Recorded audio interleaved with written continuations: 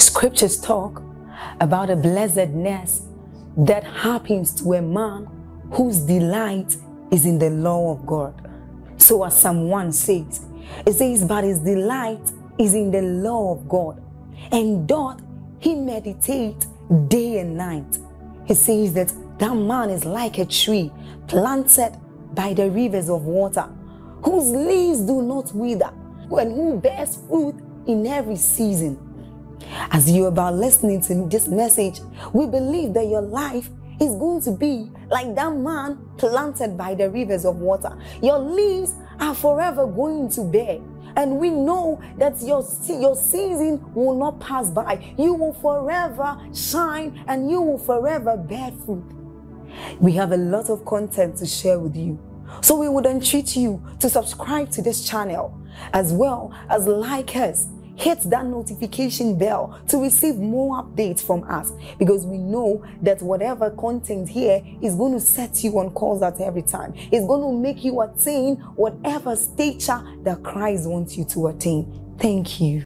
It takes more than desire to reign and maximize your Christian experience. It takes more than a sincere and a well-intentioned heart. Hallelujah. It says, but the people that sat in darkness have seen a great light. Isaiah chapter 60 and verse 1 says, arise, shine, for your light is come, and the glory of the Lord is risen upon you. I always like to quote this from Amplified. It says, arise from the depression and the prostration that circumstances have kept you. It says, rise to a new light. Hallelujah. So it takes more than desire. It is the entrance of that light that empowers you by the Spirit. The Word of God is the principal channel for the communication of that light. And in John 1:5, the Bible says, the light shineth in darkness, and the darkness comprehended it not. In the name of Jesus, I pray that beginning from tonight and all through this conference, let it be a feast of lights for you. I'm praying for you that whatever level of darkness that has authorized pain and circles of tragedy, bringing shame and pain to your Christian experience and making it look as though the word were a lie, the requisite level of light that will elevate you to that level of prophecy, receive it in the name of Jesus Christ. Someone say light. One more time, say light. When you drive in the night, the color of your car does not matter. When you drive in the night, the size of your car does not matter. When you drive in the night, in fact, the type of your car may not matter. About the most important component as far as driving effectively in the night is concerned is the quality of the light. You can be driving a Rolls Royce, you can be driving a Bentley, provided there is no light, you are in trouble. The name of the car will not automatically cover for the absence of light. Hallelujah. You can have a very, very ugly looking car, for sake of description, the parts barely getting by, but by any means, if it has light in the night, it will have dominion even above a brand new car that has a faulty light. Let me prophesy to someone again. In the name of Jesus, may this conference unravel the mystery behind the darkness in your life and empower you with the keys that will grant you access to true dominion in the name of Jesus Christ. Listen now, the Bible says that was the true light. That means there are false lights. They carry a semblance of liberty. False light talks of a body of knowledge that may make you feel comfortable, either because it is spiritual, or because it is pleasant to your ears, or because it is sociologically acceptable, but it does not have any potency in the spirit to bring liberty. That was the true light. There are false lights. That was the true light. So I believe that this conference is also an opportunity for us to edit our spiritual understanding as far as the results we desire is concerned. What you know may not be what is needed to be known. Just because it is what you know does not mean that is what is required. Imagine that a student is writing an exam. Just because your answer is among the options does not mean it is the right answer. Are we together? Yeah. So if it's a math example and you write, you got 4 as your answer, and you check the options and find option A 4, you will tick A and believe because it was your answer. It does not mean it's the right answer. It's the examiner that will now tell you, no, even though you got this, your answer was there, but it is not the answer. You see, the door you are trying to look for has a specific key. The one you have may be a key, but not the key to that door. A house has many keys. Are we together now? You may have the key to the living room, and that key may not open the kitchen door. If you want to relax in the living room, happy for you. But if you want to eat something in the kitchen, you have a key, but not the key that will open you. Many of you have keys, but among the keys you have, the key that is needed for this season, it may not yet be in your hands. I pray for you again in the name of Jesus. May God, who is the helper of men, deliver that key to your hand. Let the weight of your glory cover us. Let the life of your river flow. Let the truth of your kingdom reign in us. Let the weight of your glory, let the weight of your glory. In Jesus' name, amen and amen. So we're looking at the subject, the mandate. First Peter chapter 2 and verse 9, please. Let's look at a few scriptures. First Peter 2 and verse 9. The Bible says, but you are a chosen generation. Please say amen. It calls us a royal priesthood and holy nation, a peculiar people. It says we have been mandated to show forth the praises of him who had called us out of darkness into his marvelous light. So Apostle Peter is teaching us here that we are a generation that was chosen, a holy nation, and that we have been given a mandate to show the praises of him that called us out of darkness into light. Second scripture, please. Matthew chapter 6 and verse 9. Matthew chapter 6 and verse 9.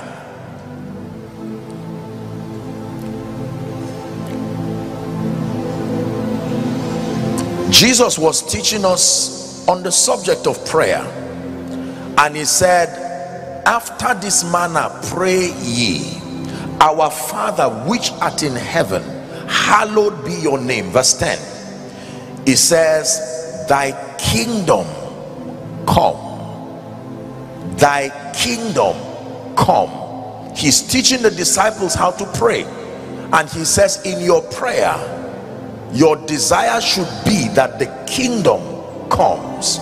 And then he says, thy will be done in earth as it is in heaven. Let's look at two more scriptures. Daniel 7 and verse 27. I'd like us to read this one together when we have it projected very quickly. Daniel 7:27. 7:27. Ready? One to read. And the kingdom and dominion and the greatness of the kingdom under the whole heaven shall be given to the people of the saints of the Most High, whose kingdom is an everlasting kingdom, and all dominions shall serve and obey him. Hallelujah. Now,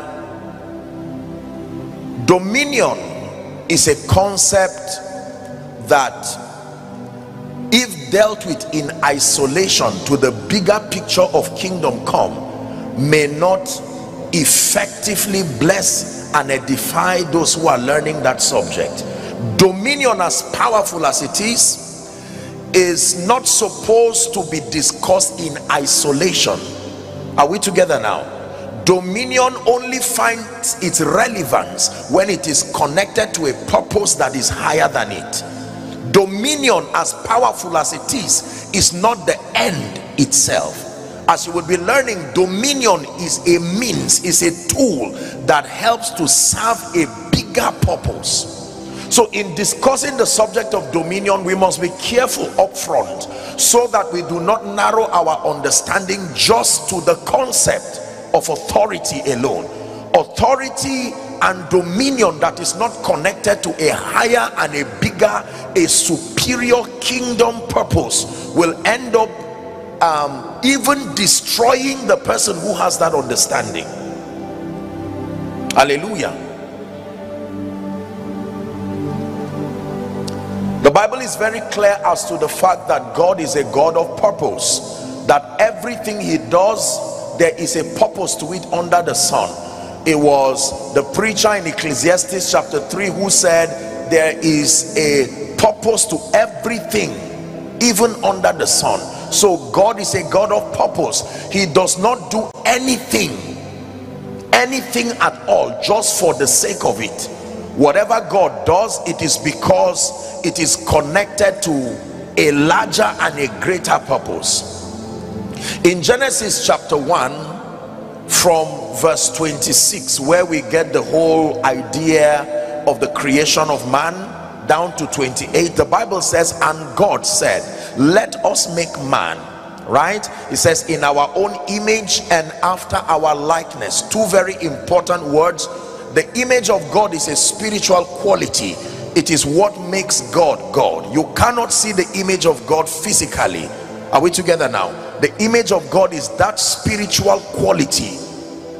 And then it says our likeness. The word likeness means to function like us. 2 hands, stand on 2 feet, 1 head. So God made man in his image and he made man in his likeness. And it says, let them, the man Adam now, have dominion over the fish of the sea. He was not just talking of animals, he was talking of realms and spheres. Are we together? Let them have dominion over the sea, have dominion over the air, have dominion over land, and everything that creepeth upon it.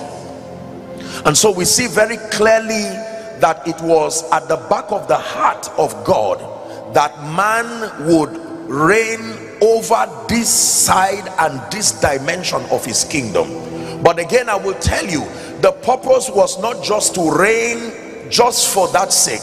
Everything in the kingdom is designed to reflect and to reveal the glory of God. Please write that down. Everything in the kingdom was designed to reflect and reveal the glory of God. Everything in the kingdom was designed to reveal and to reflect the glory of God. That means anything created by God that stops reflecting his glory and stops revealing his glory is dead, even if it is alive. Did you get that now? Everything in the kingdom, this is a rule of thumb in studying the subject of authority and dominion and the kingdom. You need to understand that everything in the kingdom was built and designed by God to reflect his glory and then to reveal his glory. The plants, man, the entire creation reveals his glory. If at any point in your life and your Christian experience your life stops being a revelation of the glory of God, it means something is wrong. Are we together now? I wish I had the time. I would have shown you in Matthew chapter 6. Remember Matthew chapter 5, Jesus began to teach in what we call theologically the Beatitudes. And then when we start from verse 13, he's teaching the people now. He says, you are the salt of the earth. Are we together? that if the salt has lost its saltiness, wherewith shall it be salted again? It is for no good. Are you seeing now? The salt is there because of something it is doing. If the salt is still there as a substance but loses that saltiness, he said it is good for nothing except to be trodden under foot of men. Then he says, you are the light of the world, a city that is set on a hill that cannot be hidden. It says, neither do men light a lamp and put it under a bushel, but that they put it on top of a lampstand, and it gives light to everyone who is in the room. Verse 16 now says, let your light. The word let there is permit, allow, by all means. Allow your light to so shine before, not before angels. Let your light so shine before men, that they may see your good deeds. And so it does not stop at seeing your good deeds. It does not stop at your light shining. It says that they may see your good deeds. And that means if they see your good deeds and they've not started glorifying God, your good deeds are not good enough. Your good deeds must get to a point where it compels them to glorify your Father who is in heaven. Are we together? John chapter 15 and verse 8, Jesus again was teaching, and here's what he said. He said, herein is my Father glorified, that ye bear much fruit. Say much fruit. One more time, please. Say much fruit. Hearing, that means this is how my Father is glorified. When you bear much fruit, so shall you be my disciples. Same John 15, when you go to verse 16, it says, you have not chosen me, but I have chosen you and ordained you. The word ordained means to legitimize your operation. I have ordained you to go and bear fruits. I'm showing you this scripture to buttress on this foundation, that every man and everything created by God is supposed to reflect his glory and reveal his glory, so that you know what to allow in your life and what to disallow. Does sickness reveal his glory? Does failure reveal his glory? So anything in your life that does not sustain the power to reflect or reveal the glory of God becomes your assignment to get it out of your life. Are we together?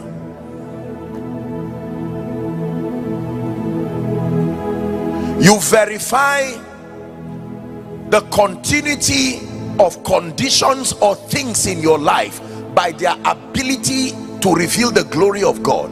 So if God gives me 10 naira and that 10 naira can reveal the glory of God, it means it is not unscriptural if I ask for more of it, because I have found a space for the glory of God to be revealed through it. Are we together?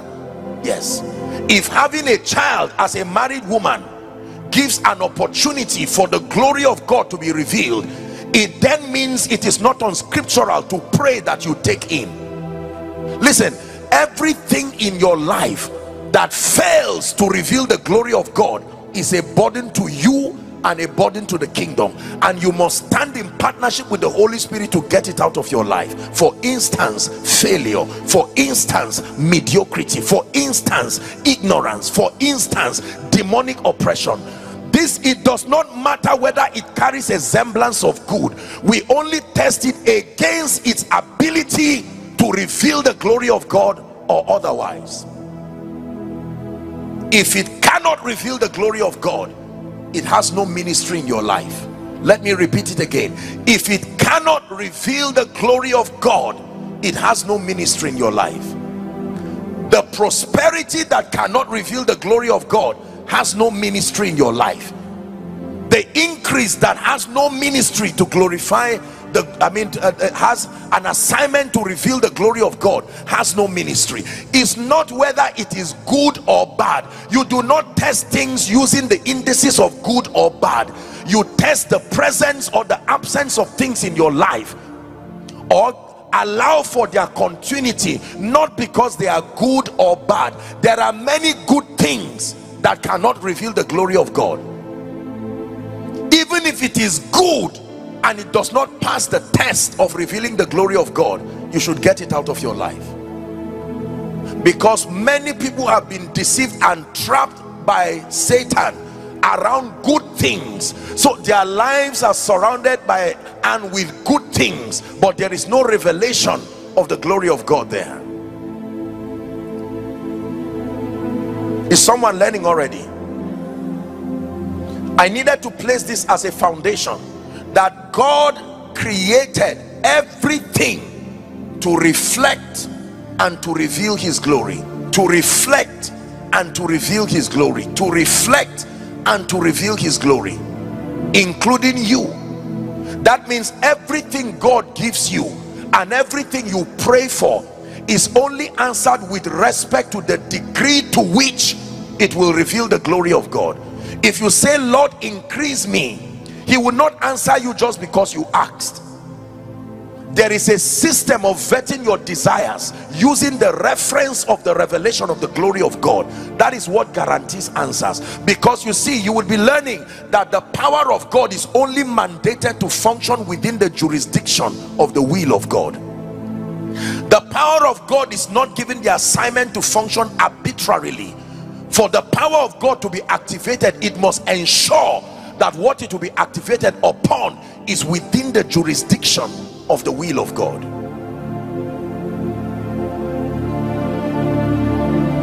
Praise the name of the Lord. So the Bible says God created man and decorated that man with such glory and honor. You find that expression in Psalm 8. The psalmist was contemplating the goodness of God.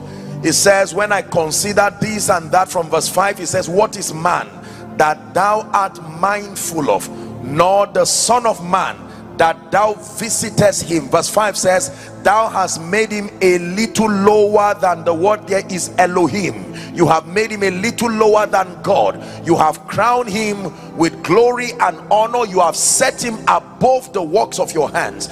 And Paul, reiterating this scripture in Hebrews chapter 2, he said, in doing so you left nothing that was not under his feet. That was how meticulous God went as far as the dominion of the saints is concerned.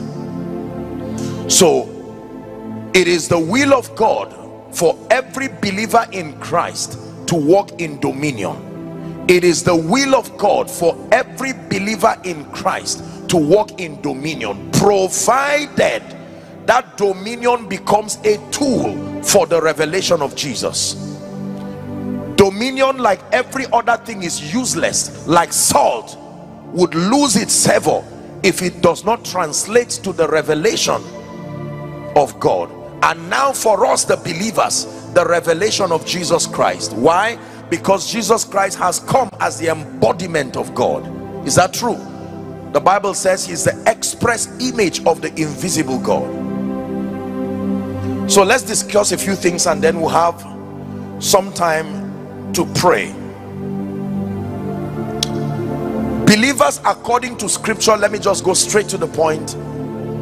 According to scripture, the Bible reveals that believers have a twofold mandate. Please write it down. All believers, irrespective of what you do, irrespective of where you come from, irrespective of your pedigree, your qualification and status, all believers have a twofold mandate as far as the kingdom life is concerned. And let me run through them very quickly. Number one, the first mandate that every believer has is to establish the lordship of Jesus Christ in the hearts of men. The first mandate that every believer in Christ has is to establish the lordship of the Christ in the hearts of men. This has nothing to do with being a preacher. This has nothing to do with being a man or a woman of God. It has nothing to do with evangelism.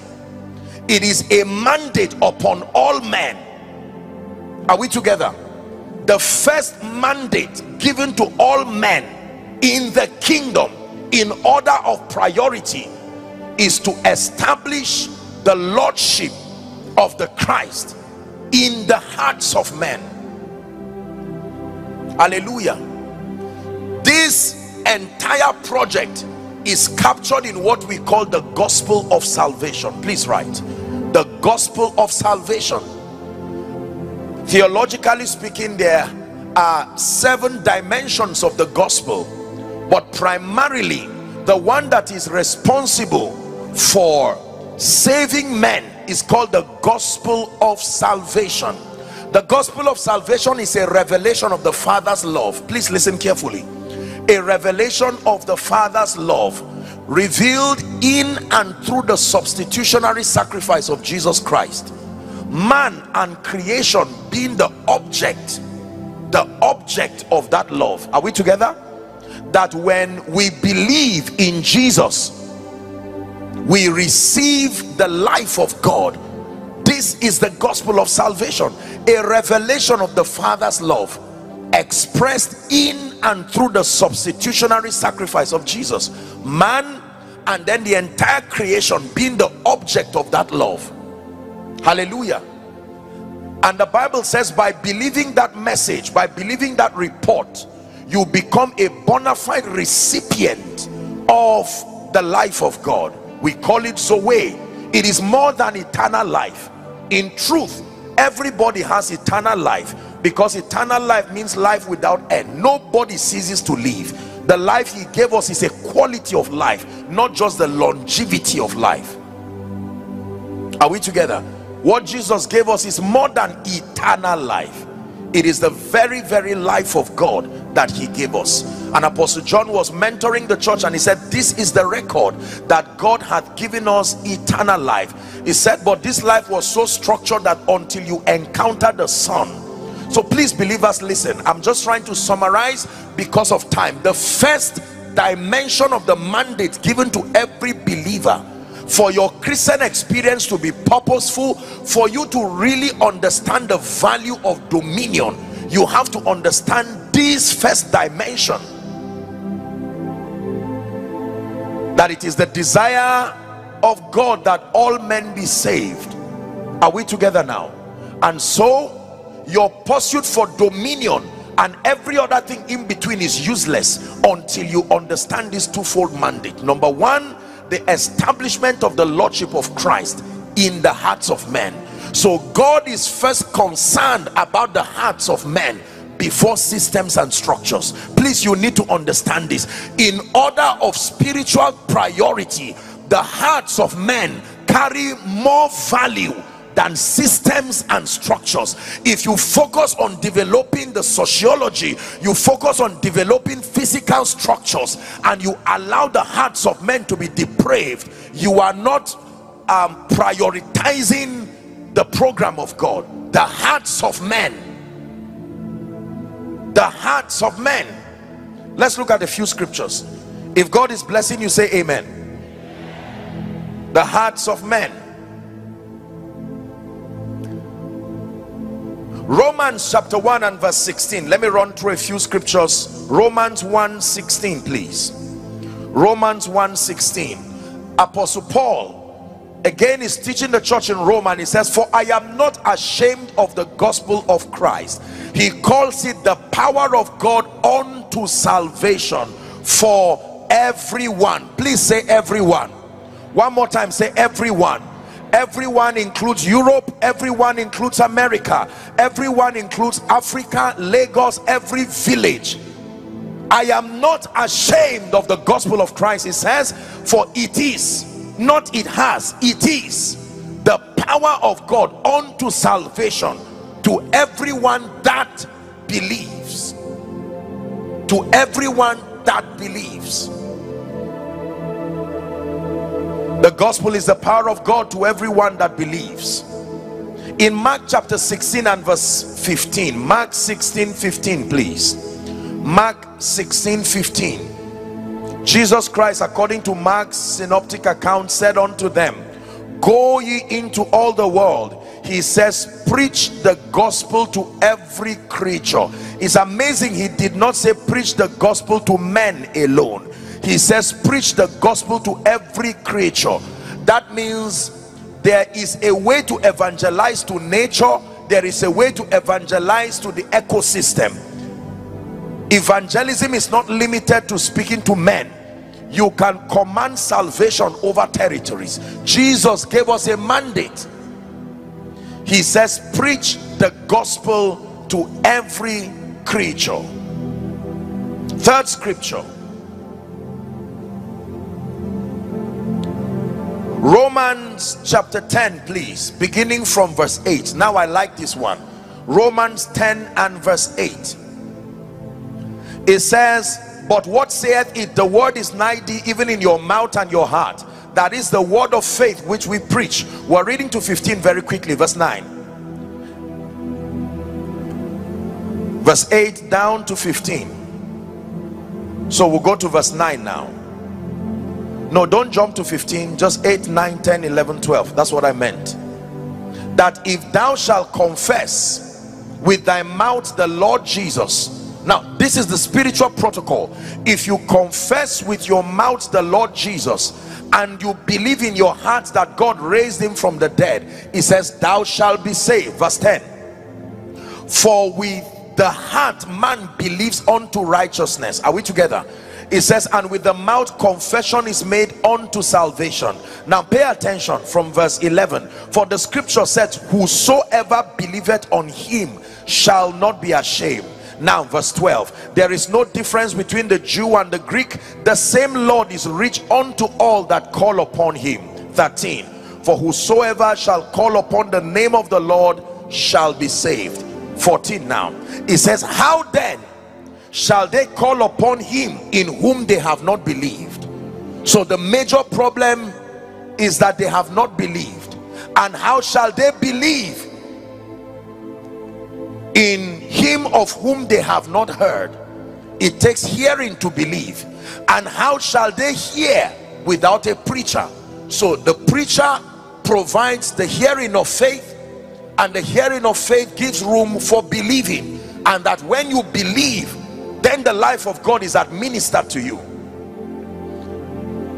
And how shall they preach except they be sent? As it is written, how beautiful are the feet of them that preach the gospel of peace and bring glad tidings of good things. Can I tell you sincerely, the reason I submit to you that the reason why our idea of evangelism, as much as we have programs and conferences, soul winning is for many people an epileptic Christian experience that just comes when opportunities provide.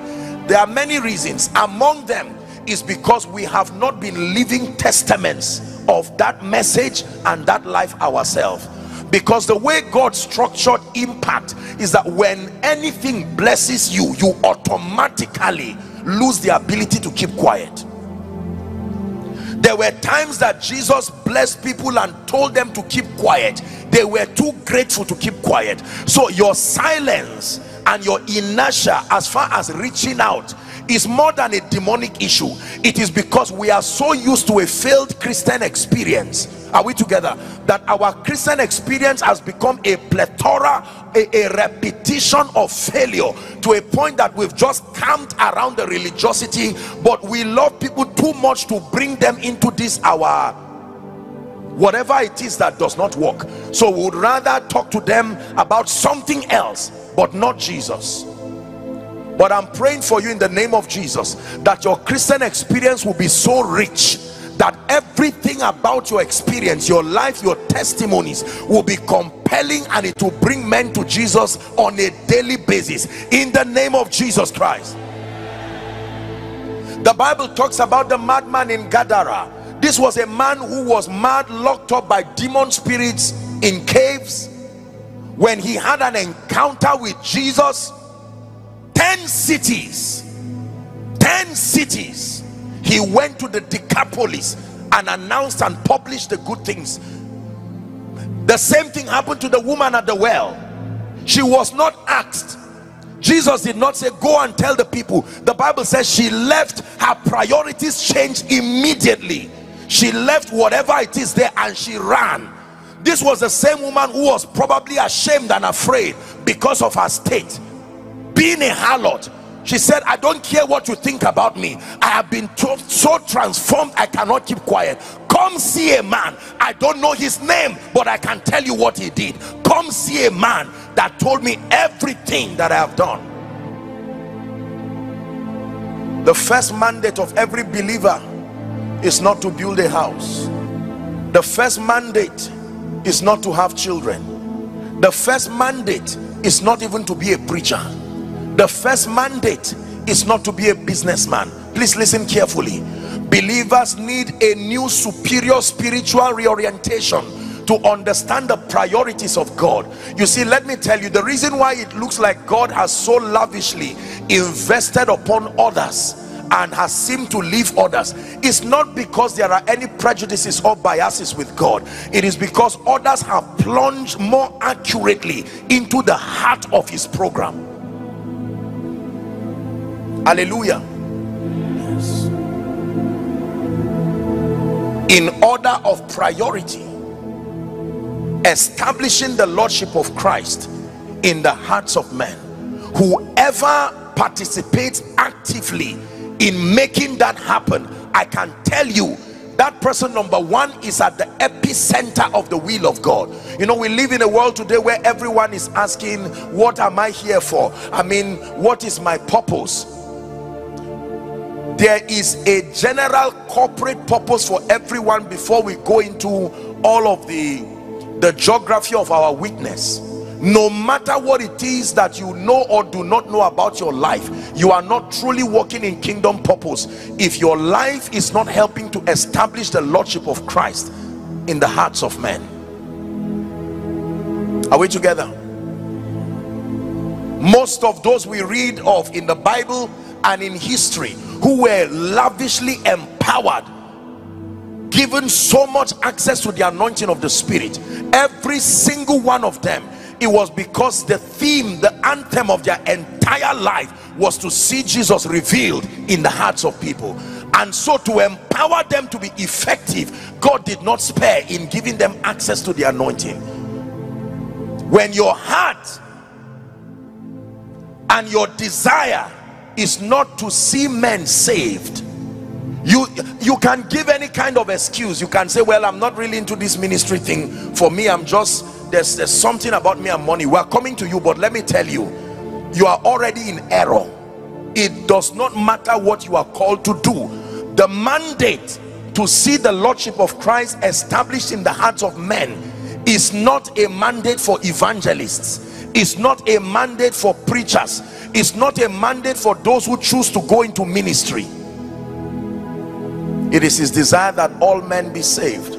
I was doing a little statistics with my people back home, and now you know that there are about 8 billion people on earth. Statistic tells us as of November, and we only have about 2.6 billion professing Christians, not serious Christians, not Christians that have been verified. 2.6 billion. Please help me subtract 2.6 billion from 8 billion. And yet we say Jesus is coming soon, and we call him King of Kings and Lord of Lords, and we say he's coming as a victorious one. Emmanuel, God is with us. He shall reign, he shall reign. You know that song?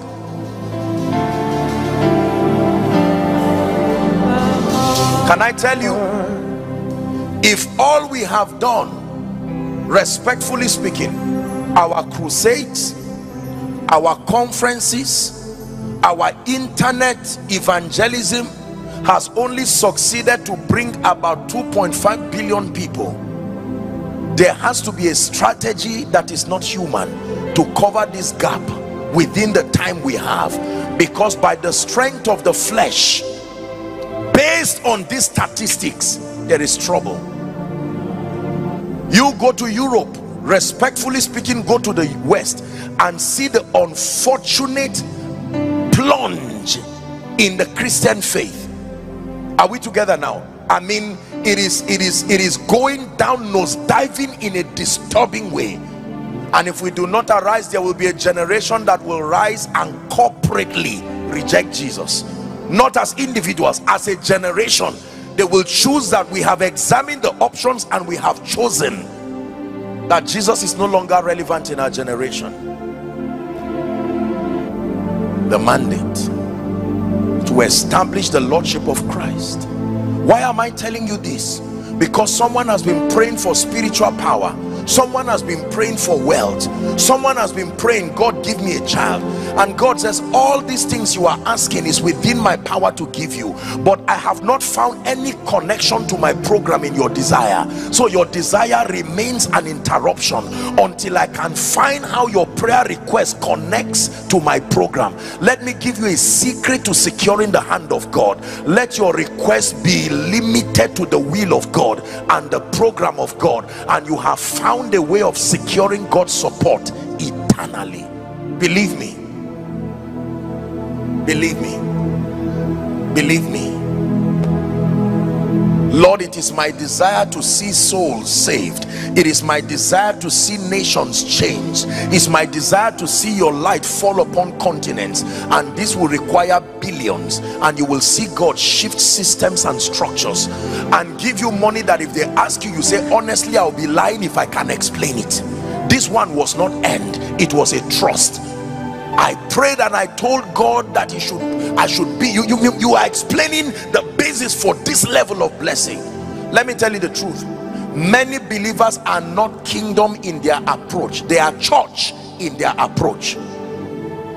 They are religious in their approach. But the truth about it is that behind our desires, respectfully speaking, even our praying and fasting, if vetted from the lens of the will of God, many of us are just doing our things using God. So God is a tool to achieve a bigger picture, that bigger picture being you.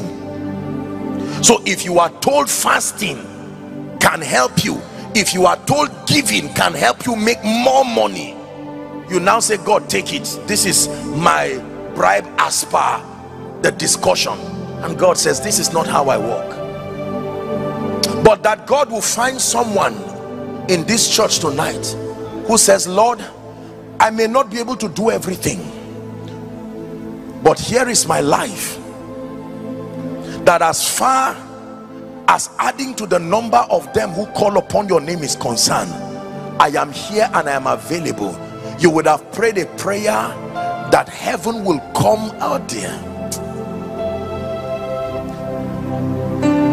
I don't know everything about God.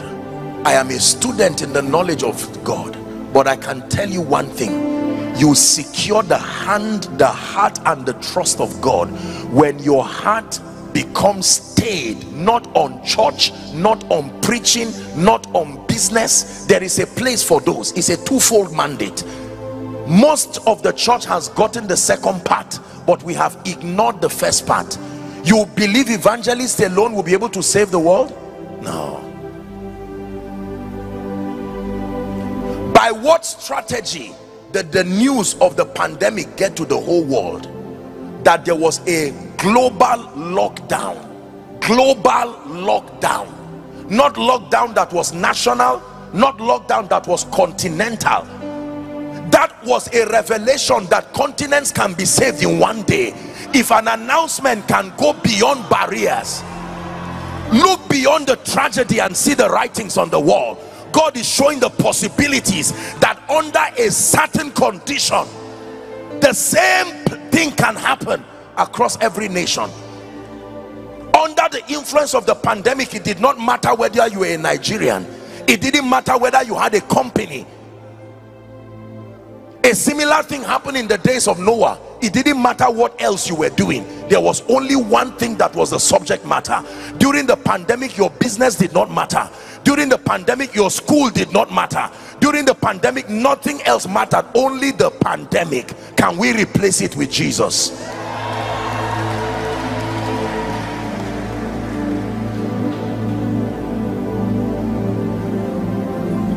This is what I believe. This is more than being a preacher. This is the program of God. Hallelujah. Please take it high for me. Whatever you want to do, Lord, you can do through me. Whatever you want to say, Lord, you can say through me. Whoever you want to lift, Lord, you can lift through me. For I'm yours, Jesus, I'm yours forevermore. I'm yours, Jesus, I'm yours forevermore. Whatever you want to start, Lord, you can start through me. Whatever you want to end, Lord, you can end through me. Whoever you want to change, Lord, you can change through me. 'Cause I'm yours, Jesus, I'm yours forevermore. I'm yours, Jesus, I'm yours forevermore. Wherever you want to go, Lord, you can go through me. Whoever you want to lift, Lord, you can lift through me. This is the anthem of my life. I stopped being a preacher many years ago. Many years ago, because I found out that walking with God is greater than preaching, and being an envoy of his presence, a conduit of the possibilities of the kingdom, was a nobler pursuit. Listen, ladies and gentlemen, the Spirit of God is speaking to us right now. It took someone's diligence for you to be saved. Remember, some of our parents, some of them have gone to join the cloud of witnesses. Some were not so educated, they didn't have the privilege to be so wealthy, but there was a testament that they sought God and they lived for him in all of their lives, short or long. The most important thing is that they spent it revealing his glory. We used to laugh at them for their strategies. They were so determined to see people saved. They would ring bells in cars, they would stand on the streets. They may not have had the enlightenment and the kingdom understanding to refine their strategies for efficiency, but the sincerity of their heart was glaring before everyone. They would do anything, any scriptural strategy to see people receive Jesus. Here is now an educated generation, an enlightened generation, a generation that is so embarrassed about not falling their hands to let people see Jesus. We rather receive the accolades for doing other things. But I'm telling you, with respect to the priority of God, we need to return quickly. We need to reorder our lives, because the Bible says to walk circumspectly as wise and unwise. You know, for many of us growing up in our Christian experience, we used to have missionaries that would come and preach, and they will say, if you want to serve God in the mission field, there will be an altar call. Remember, a special altar call, and you see people marching out as if they are headed for a funeral. They know the implication, and they knew that they were not lying. They would come to stand, you would see people cry, hug their loved ones and say, that's it, I'm in this forever. There are 7 crowns that will be given to men as revealed in the Bible. Hallelujah. 7 crowns that the Bible reveals. There is the Matthias crown, there is the Victor's crown, there are many other crowns. There are crowns that will come for the faithfulness. When the Bible talks about rewarding the works of men, the works of men is based on a reference to what degree did it subscribe to the purposes of God, not the abundance of the activity. You will be surprised that if you laid hands on 20 people and only 2 people of those 20, you laid hands on only 2 of them motivated by the desire to reveal Jesus, it will be recorded in heaven that you laid hands on only 2 people. The remaining 18 was the works of the flesh. When the fire of God passes through your works, it will burn away the remaining 18. So there are many spiritual activities today that we think will amount to much in the spirit. We will find out there are people who your 1 year's worth of work, when it is vetted based on the will of God, it will be that you only work for 1 week in 2022. So let's be careful so we do not pride ourselves in religious activities. To what degree did it reveal Jesus? To what degree did it end up establishing the lordship of Christ in the hearts of men? Hallelujah. Is someone learning?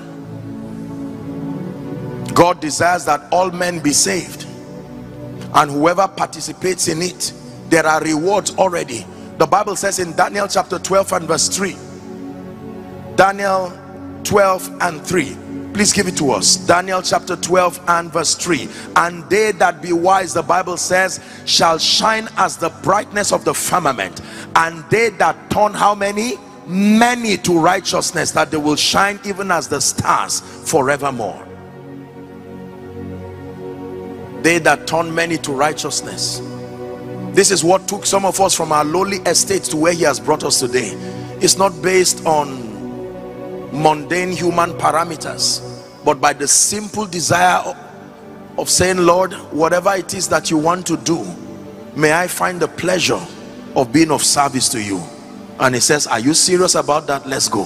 When God holds your hands and says, let's go, you are not only going to go forward, you will truly go upward.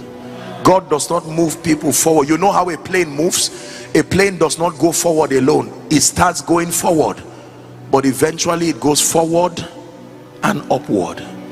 That is the destiny of any believer who takes God seriously. I don't know who I'm speaking to, but the Lord sent me to start this conference and to charge someone.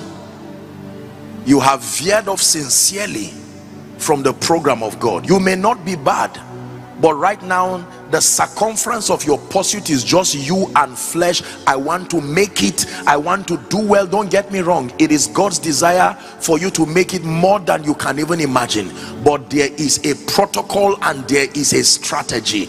Many believers today are driven by a make it mentality. I just want to make it anyhow. If I make it, I will give God something. That's not what he's looking for. Ladies and gentlemen, it takes more than money to please God. It takes more than giving land and all of those things. This is not what we're talking about. There is a realm of lovers where you don't seek the hand of God, you seek the heart of God. There are people who are interested in his hand. God, let me see what is on your hand today.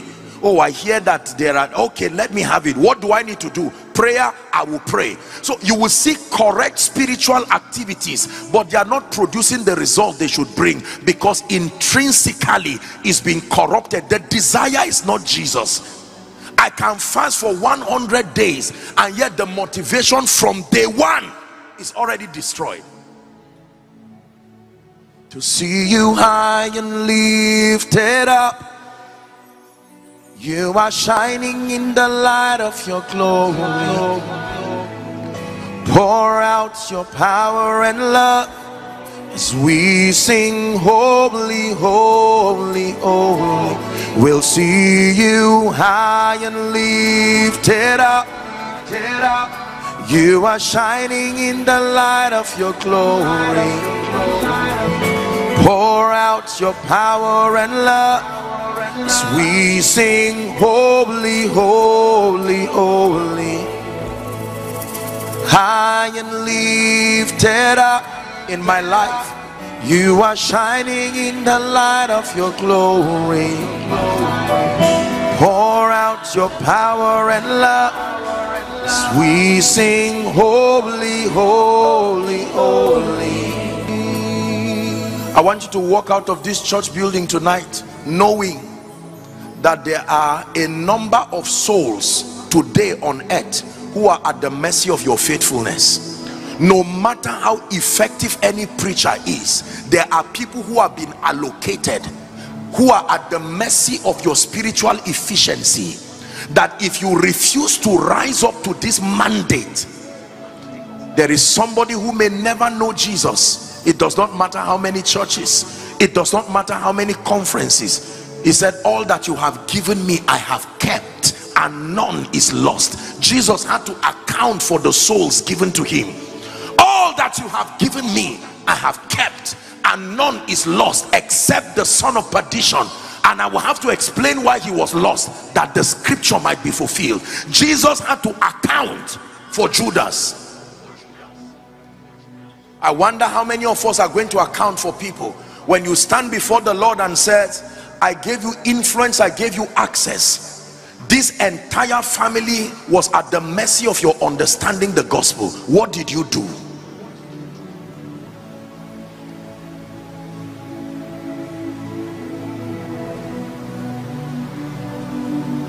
May we not be ashamed when we stand before him, in the name of Jesus Christ.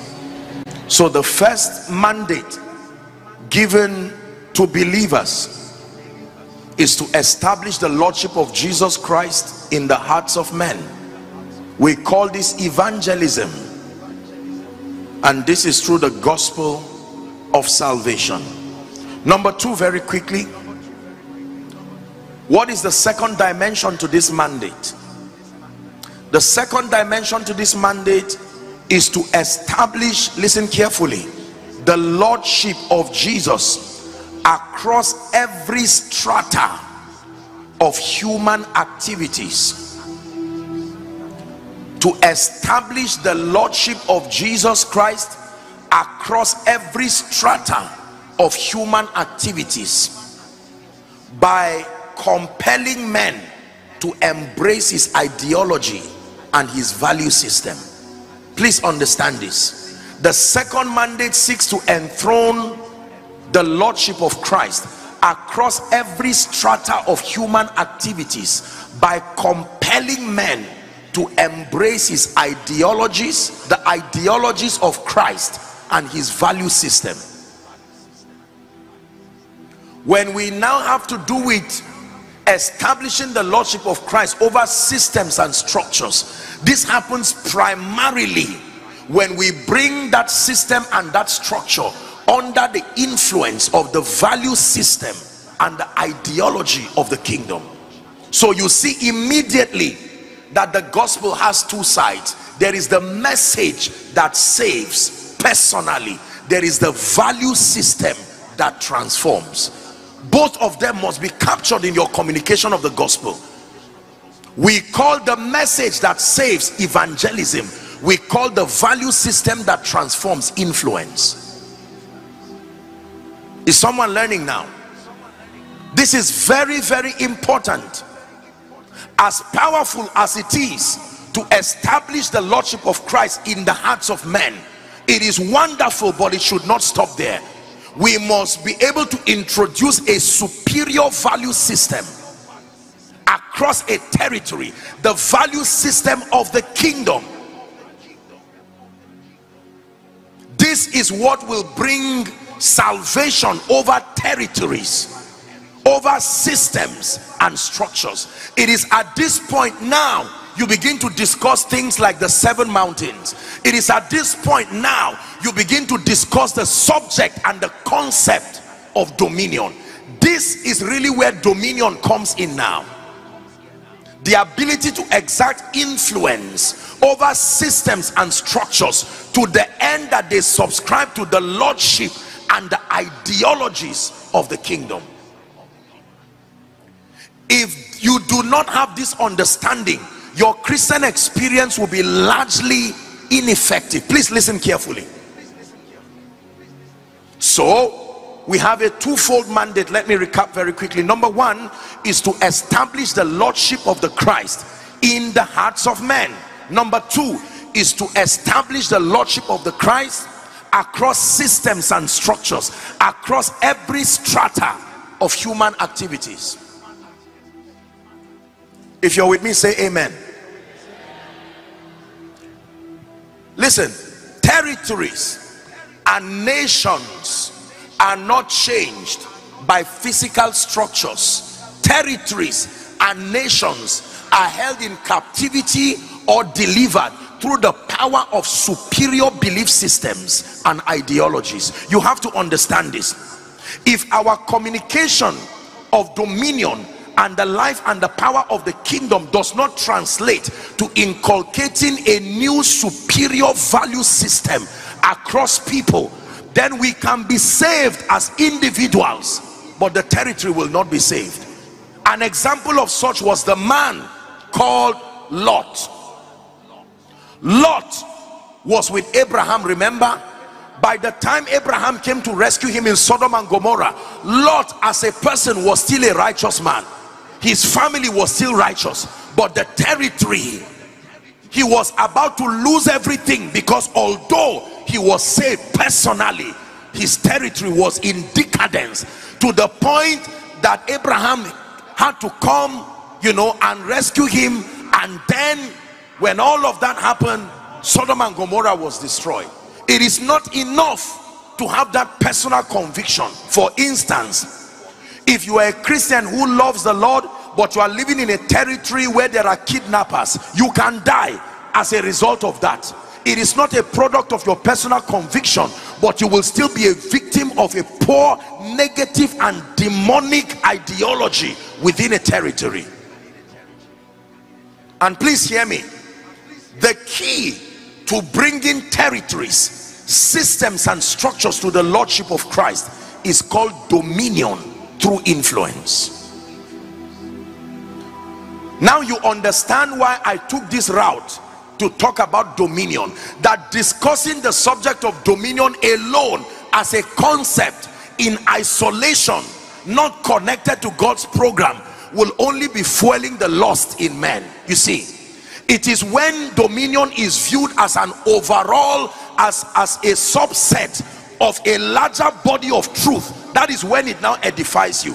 Otherwise, you just say dominion, you should rule and reign, amen. You should never be poor, amen. You should rise to become a senior executive, amen. But the question is, to what end? What then happens when you rise? What then happens when you are wealthy? What then happens when you are competent? All the forces of dominion that we'll discuss tonight, and for those who participate tomorrow morning, all of them now will help you to see the necessity for dominion. You will now appreciate the fact that poverty is evil, not just because you are carnally minded, for instance, but because you have seen the role that it can play in stopping nations from coming under the lordship of Christ. So your attack on poverty does not become a lust-driven attack. It becomes that anything that interrupts the revelation of my king becomes my enemy. Your desire to be a billionaire now does you. When you ask most believers, why do you want to be rich? They say, are you joking? You know I've suffered. Let me tell you my story. Sit down. You don't know where I'm coming from. Forget all this one that I'm laughing. You don't know what has... We sympathize with where you are coming from, but let me tell you the truth. That cannot be the reason why you desire to prosper. This is why believers pray and say, God, is it that you are blind? You need people to... I'm available. And God says, no, not with this construct. Something must happen to your understanding for you to be trusted. God loves everybody, but he does not trust everybody. Matthew 25, he gave unto one 5 talents, he gave unto one 2, he gave unto one 1, not based on his love for them, based on their several abilities. And the end of that story will show that he was just to have given it to them like that. As much as we're all rejoicing and saying everybody is going to be rich, everybody will prosper, that is our desire. But I hate to be the bearer of bad news. It will not be like that. There are people whose mindsets and ideologies and convictions are very antichrist. So it becomes a risk for God to promote you and invest all kinds of spiritual resources upon that mindset. This may be why God sent someone to this conference. It is not just a demonic attack that we are where we are. It is that there is something that is not yet pro-kingdom in our understanding. Show us the ancient path. Will you lead us along eternal highway? We want to follow the ways of Jesus. We want to enter your rest. Will you show us the ancient path? Will you lead us along eternal highway? We want to follow the footsteps of Jesus. We want to enter your rest. I know this because there are people in this season who will rise. You will almost think they held a charm, because once your heart is right, God can elevate you in 1 month in a way that defies every law of economics. And when people ask you and say, by what means did you rise? You tell them, I am on assignment. This is more than ambition. I was lifted by the hand that has sent me, so that I will find that visibility and walk the works of him that sent me. There is timing to it. So God will invest every resource that it takes. Anointing, wealth, influence. God will shake nations and systems for your sake, because he knows. Let me tell you the truth. Woe betides a man that tries to fight one that God has approved, that is on God's mission. Jonah was not a fake prophet, but simply because he was fighting the program of God, he ended in the belly of the fish. He suffered no man to do them wrong. See, this is the correct basis for saying I am untouchable. When you say I am untouchable, you see why it does not work. I am untouchable means that I am busy about the heart of God. He said, when I sent you, lackest thou anything? Not when you went, when I sent you. It is on account of your mission that he suffered no man to do them wrong. He reproved kings for their sake, saying, I have legitimized this one. Touch not my anointed. Hear me. Respectfully speaking, let me tell you, there are many things we claim without the balanced understanding of what triggers and activates them in our life. For instance, I shall not die. Don't stop there. Finish the scripture, but live and declare the works of the Lord. That is the basis.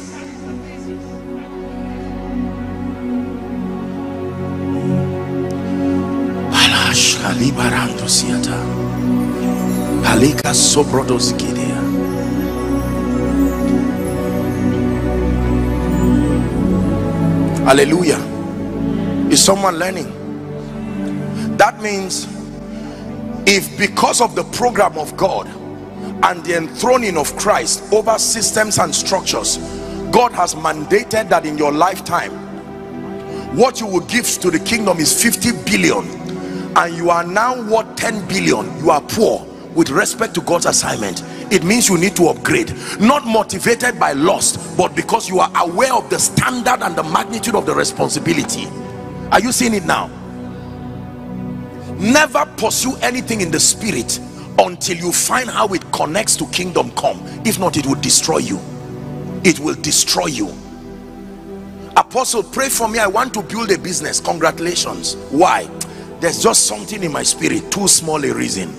Find another reason. All my colleagues are now building it. Too small a reason.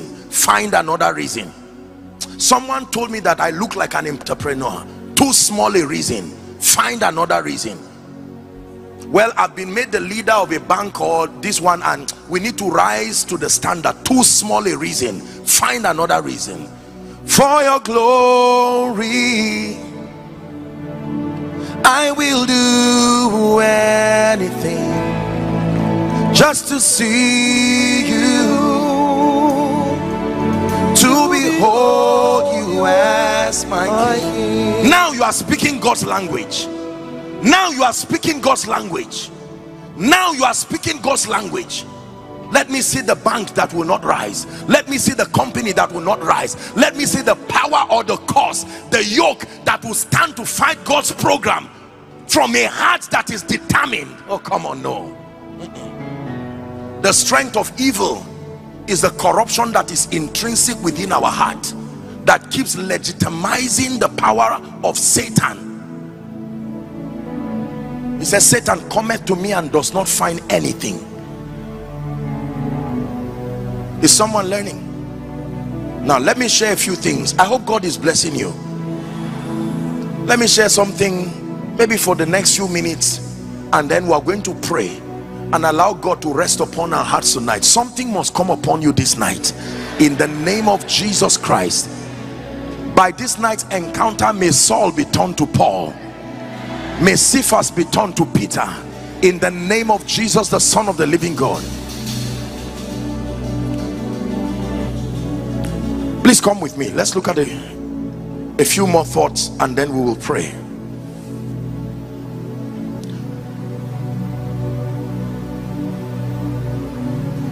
So we have a mandate of promoting the value system of the kingdom across every strata and across every territory. Please look up. What we called a developed nation, what we call an advanced nation, is simply a nation that has embraced value systems that are consistent with the way God thinks in many regards. Because you see, the way the kingdom comes is as his will is being done. Are we together? And his will is a revelation of his thoughts, logos, the thoughts of a man that seeks expression. Are we together?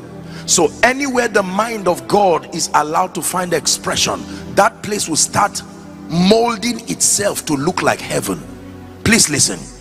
An organization can reject Jesus. They may reject the first part of this mandate. I'm not interested in Jesus. I'm not interested in his lordship. I'm an atheist or I'm whatever else.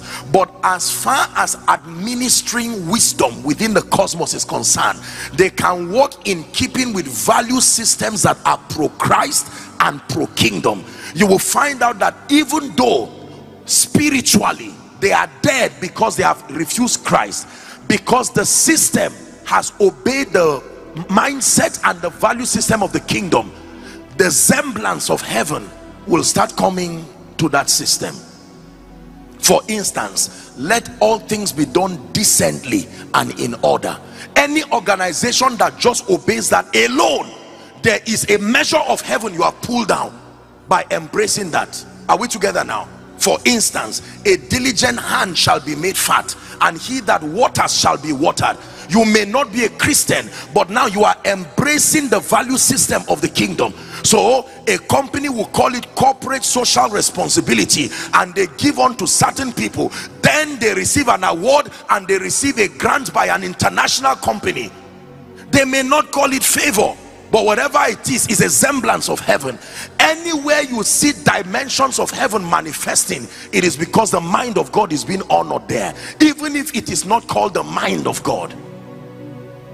So you can be saved and your life can be in total disarray. Your only hope is that you are with Jesus when you are out of this world. But as far as this life is concerned, you can be living in hellfire physically. Do you know why? Because you have not embraced the value system of the kingdom that is responsible for transporting those spiritual realities to be at work in your life. So Jesus said, when you pray, say the kingdom, the governing influence of the king, that it finds expression in your space by his will, his mind being done. So when you ask a CEO or you ask someone who is leading the field in any area, why are you successful? Take note of the things they start mentioning: diligence, competence, relationships, accountability, value and productivity. All of these things have business names, but the truth of the matter is that they are all pro-scriptural mindsets. That is why that organization is the way it is. Transfer any nation you admire into the worst place in this country, and transfer the people who are living there to that place. Give them 1 year. They will replace their own environments. You don't need to take the environment with you, just take the people. Many of you may have heard me give an example of a CEO, and respectfully speaking, maybe a security man at the gate. The man can be complaining and saying, this CEO, he has protocol all around him, he's not doing anything, he's just a rich man and he's collecting 5 million every month, and I'm here suffering, pulling the gate, and I'm receiving 20 or 50,000. Here is my proposal: switch them.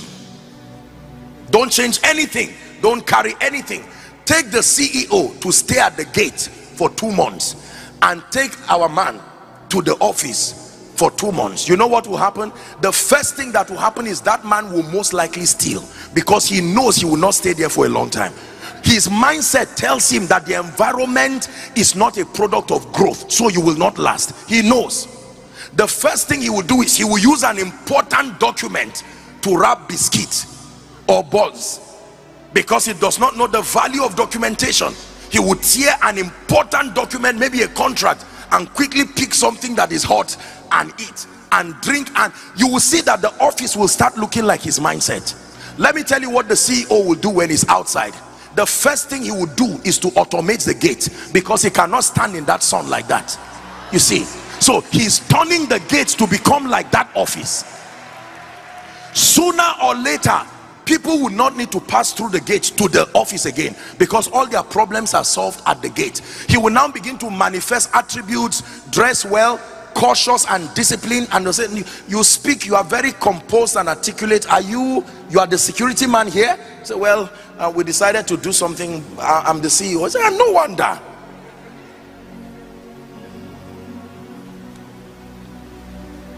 Africa is the way it is. Nigeria, there might be familiar spirits and all kinds of demons, but let me tell you the truth. These demons are happy because they are having a field day under a mindset that has become a stronghold. This is what empowers their operations, territorially speaking. Are we together now? Until as a people and as individuals we begin to import by superior intelligence the value system of the kingdom, having put our spiritual lives right, we now need to incorporate the value system of the kingdom, and then you will find out that our lives begin to be transformed. There, for instance, ask an average Christian in Nigeria, is it the will of God for you to be blessed? He will say yes. So what are you doing about it? Are you joking? I prayed, I fasted, I'm happy. I don't know how it will happen. I just know that God is going to change my life. Ask a CEO, is your company going to grow? Say yes. Say, what are you doing about it? You say, well, let me tell you this. He will show you the indices, he will show you everything. At the end of that year, one was shouting, the other one was planning, and you can see that at the end the difference is clear. This has happened for centuries.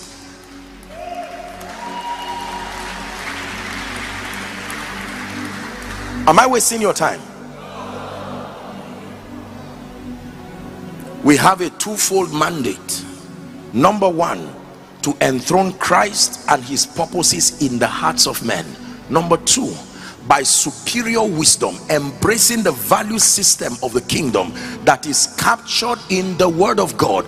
The logos of God is more than a book of history, it's more than a book of literature. And that from a child thou hast known the holy scripture, which is able to make you wise unto salvation. Is that true?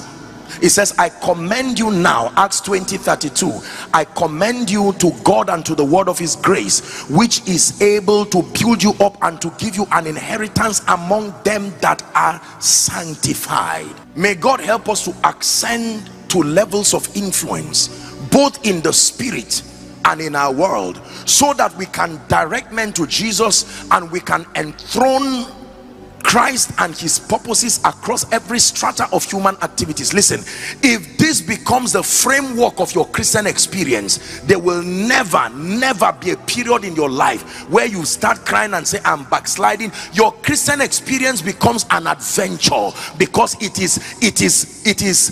is completely surrounded by purpose. There is always something to do every day. Hallelujah. Praise the name of the Lord. There is always something to do every day, because your life and your influence now can bring glory to the name of the Lord. This is very, very powerful. The ideology that transforms.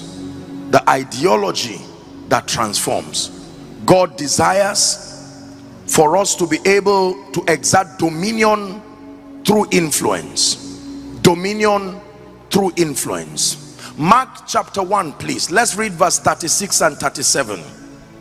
36 and 37. Mark chapter 1. Let me show you the power of influence, because dominion is about exerting authority and influence. The Bible says when Jesus was done healing and doing all of that, he went to a solitary place to pray. And 36 says when Simon and they that were with him followed after him. Read verse 37, please. This is the Bible's definition of influence. Are you ready? The Bible says, and when they had found him, they said unto him, all men. One more time, please. All men. All men. You are attaining a position of kingdom influence when this verse becomes true in your life. All men. Did the Bible not say Gentiles shall come to your light, and even kings to the brightness of your rising? All men. There is a level of influence where some men will look for you. There is a level of influence where your tribesmen will look for you. There is a level of influence where only poor people will look for you. There is a level of influence where only a group of people, but that you attain a state and a stature in the spirit where all men. This is what happened to Jesus. All men, they will seek for you. And please hear me, there are forces that we engage. I want to wrap up my teaching with this. I may not have the time to teach, but I just want to mention them. There are forces that you must engage that brings you to this state where all men seek for you. They will not just come to you just for who you are alone. They will come to you because of certain things that are happening around your life. It says Gentiles shall come to your light, not to you, to your light. Then they are kings to the brightness of your rising. Are you ready now? Let me show you a few of them. Just write. Number one, I call them pillars of influence. Pillars of influence. Are you ready? Number one, growth and transformation. You can never exert influence over a system and over people until you access and engage the force of growth and transformation. I wish I had the time to deal with this. Growth and transformation. Genuine influence is a product of growth. To grow means to increase by engaging certain forces. Hallelujah. The only kind of growth that is natural is biological growth. Every kind of growth is outsourced. Intellectual growth, spiritual growth. Are we together? You want to grow spiritually and exert spiritual influence over a territory so that they will serve your God, so that they will call upon the name of your God, so that your value system of righteousness becomes their value system. You must grow. You must grow spiritually. You must attain a status in the spirit that can be compelling. Who can look at you and say, I want to follow your God? I may not know his name, but I know the one who represents him. Let me start by following you. I was glad when they said unto me, come, let us go. There is something about growth and transformation that compels systems and structures. You will gravitate men, you will gravitate systems, structures, resources to you at the instance of growth. Anything that you have in your hand that did not come by growth, you are holding what will soon disappear. Growth. Growth. Apostle, I'm trusting that the Lord will grant me a great ministry like this present house. What do? Grow. An heir for as long as he's a child. He differeth not from a slave, even though he be Lord of all. Are we together now?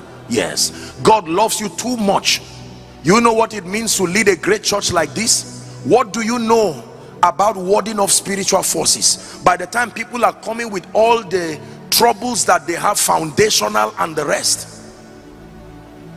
what do? Do you understand people skills? Do you understand leadership enough to manage the diversity of people and cultures? It's not just saying, in the name of Jesus I receive. This is where we make a fool of ourselves. Growth attracts influence. Growth attracts influence. Nobody wants to hang around someone who does not demonstrate potential for growth. Mothers, when you give birth to a baby, it will be unfair to tell the baby start talking now or start walking. It's too early. But after a year or two, if that baby does not demonstrate signs of growth, you go to the hospital and you say something is wrong. By now I expect my child to speak. By now I expect my child to walk. Please look at me.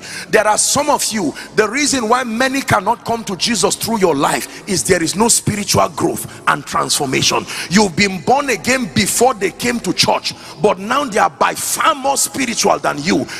Using the indices of spiritual growth, there is no transformation and conformity. There is no outworking of the power of God in your life. There is no increase in spiritual illumination.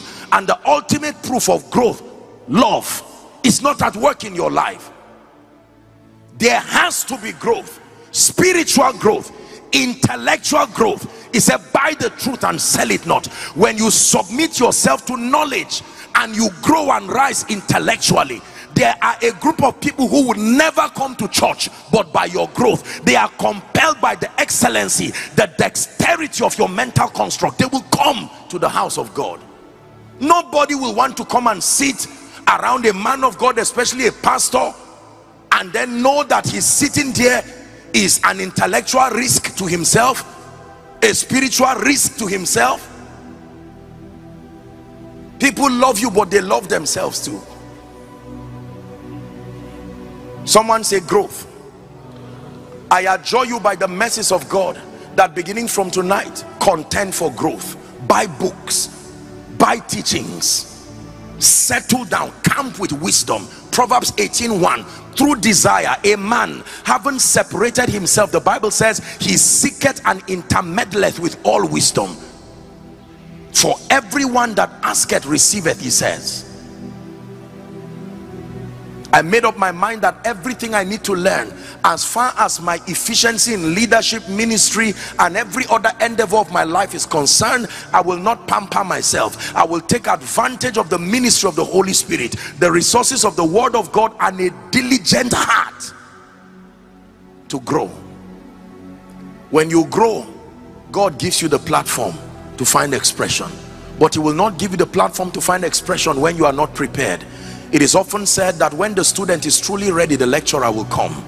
If the lecturer is not here, it's because the student is not serious. For someone, God is speaking to you. You are where you are ministerially, you are where you are in business. Your corporation is at that low level of influence simply because the organization is reflecting your own ideas. You have refused to grow. Jesus saw a fig tree and had an expectation on it for taking from the earth, and then not bringing figs. He cursed it. He said, let no fruit come out. God is very unapologetic about dealing with stuntedness and lack of growth. When he met the man with 1 talent, he said, I expect more from you. He says, I know you are a hard man. You like to reap where you did not sow. So I did you a favor by bearing the talent. Here is your talent. And he called him wicked and unprofitable servant. The grace to contend for growth, in the name of Jesus, I release upon you. There are many of us who started doing well, but the truth is that we have refused to contend for growth. And I have a scripture for you. 1 Corinthians chapter 8 and verse 2. 1 Corinthians 8 and verse 2. Please give it to us. Let's hurry up. 1 Corinthians chapter 8 and verse 2. Read with me, please. Ready? 1, 2, read. That he knoweth anything, he knoweth nothing yet as he ought to know. This must become the anthem of your life. What you know can stop you from knowing what you need to know. Make sure that your current level does not become the impedance for the next level. Make sure you challenge yourself. Act like you do not know anything. Submit yourself to learning. Open up yourself to the Spirit. Lord, I desire this for your glory, but the unrefined version of me, the nations will not place a demand on this unrefined version. No. Cars do not queue up for that dark paste of smelly substance that is mined from the earth. Cars queue up for the one that is refined, and they can queue up for days patiently. Nobody is willing to come and patronize the unrefined version of you.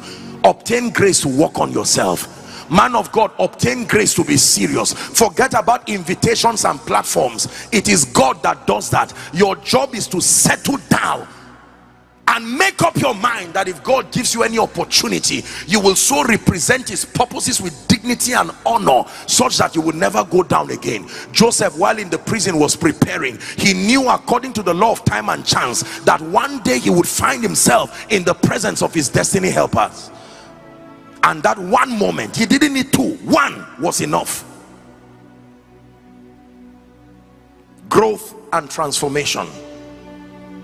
Pillar number 2, please write: wisdom and excellence. Wisdom and excellence. This is the second pillar. Wisdom and excellence.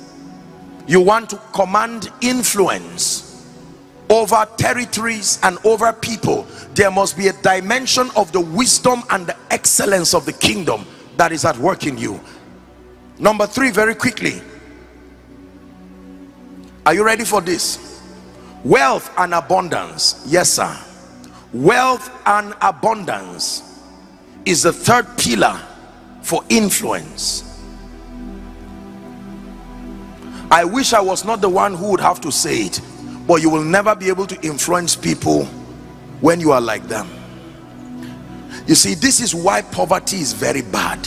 Now this is the correct biblical approach to dealing with the issue of poverty. Poverty is very bad. I personally hate poverty. Do you know why? Because of the role that it plays in interrupting God's program. If poverty were neutral, I would not have a problem with it. But poverty is not neutral. It can hold the hands of someone, a family. It can rob you of dignity and color. Are we together? Yes. Wealth and abundance. The Bible says the rich ruleth over the poor. Is that in your Bible? And the borrower is slave to the lender. So what is another name for calling someone a slave? A borrower. The rich ruleth over the poor. Can I tell you, in the name of Jesus Christ, when it's time to pray within the few minutes we have, I want you to open up your heart and say, Father, now I understand. I reject poverty.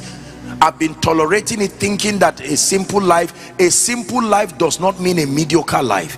A simple life is just a life that has prioritized efficiency above the luggages that activities bring. But by all means, I want you to know and believe that if you embrace a life of poverty, you're going to live a very miserable life. Even as a man of God, even as a ministry, you've heard me say the name of Jesus is heavy. It takes resources to lift it up for the nations to see. Wealth and abundance. Number 4, and then I'll stop here. The supernatural. Signs and wonders. Signs and wonders. Signs and wonders. Signs and wonders. Haliba shobrandiki bakasubiakatash. Signs and wonders. It matters that we see a display of signs and wonders in the house of God. We're about to pray now. There are many people. Please give us Acts chapter 4 and verse 33. It's a scripture that has blessed me. You want to exert influence, kingdom influence over a territory, it is not without the presence of signs and wonders. Let's read, please. Ready? 1 to read. And with great power gave the apostles witness of the resurrection of the Lord Jesus Christ, and great grace was upon them all. With great power. With great power. When Jesus showed up, he didn't have the time for discussions. One of the synoptic accounts, Mark particularly archives the details of his supernatural exploits, healing the sick, the blind see, and all of this. When he was done and he shook the city, he said, all of you now come and learn. And they came together and he began to teach them. Even if they did not believe him, they could not doubt him for the work's sake. Please hear me, especially for some of us who are called of God to be in the ministry of the gospel. I submit to you with all humility and in the name of Jesus Christ, a powerless preacher, a powerless gospel that does not sustain within itself the power to validate the speakings of God through you will only repeat cycles of frustration in your life. I can tell you this. One genuine miracle can preach many sermons in the lives of people. I know that people say it's not all about miracles, and you are right, but the role that the supernatural has to play as far as the revelation of Jesus is concerned and the ascendance of the saints to a point of influence, nothing will replace it. I can tell you this. Hallelujah. I believe in the miraculous. I believe in the supernatural. For as long as I live, that dimension of the kingdom will be captured and preserved. At least let me speak for my generation. We will never preach a powerless Jesus. We will never bring cunningly devised fables. I believe in the God that heals. I believe in the God that lifts. I believe that when God says you are blessed, it should show. Do you believe that? We must not get to a point where we become so used to the powerlessness of men of God that when they say God bless you, you say amen while your mind is already out of the church, because there is a track record of that word not working. Hallelujah. That someone comes to church not just having a pain, comes to church with a situation that he does not even know what to do, and while the word is coming, the power of God will mantle that individual. Before the service is over, someone who was fighting you calls and said, listen, I want you to come and let's have a discussion, just to let you know I'm relocating and going to another nation, and let there be no strife, take everything. And he said, what happened? Will you come to that church alone by next week? No, sir. You will be too grateful to come alone. You will start remembering everyone who is in trouble, because you see, men are compassionate. They just have not found places of authentic solutions. That's why they act as though they do not want to draw men. I'm praying that in the name of Jesus, that this present house will step into another season, a strange season of the supernatural and strange testimonies. That someone will tell you, I was just passing at the gate. I've been barren for 18 years, just passing at the gate of the church. I don't know what the name of this church is, but as I was passing, the residue of the grace as a covenant that is upon the church, and I went and I felt that something left me. Now I'm having triplets. Oh no, let me tell you, there are miracles called notable miracles. Notable miracles. I believe in the supernatural. And before this session is over, I have about 10 minutes, because I'm going to be speaking over your life. This is more than a lecture. There are things that need to shift. There are things that need to change.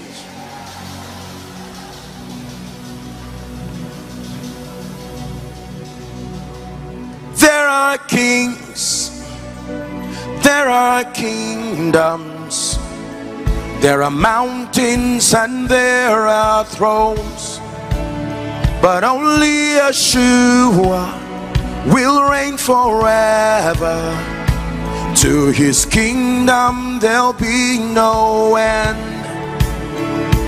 There are kings, there are kingdoms, there are mountains and there are thrones, but only Yeshua will reign forever.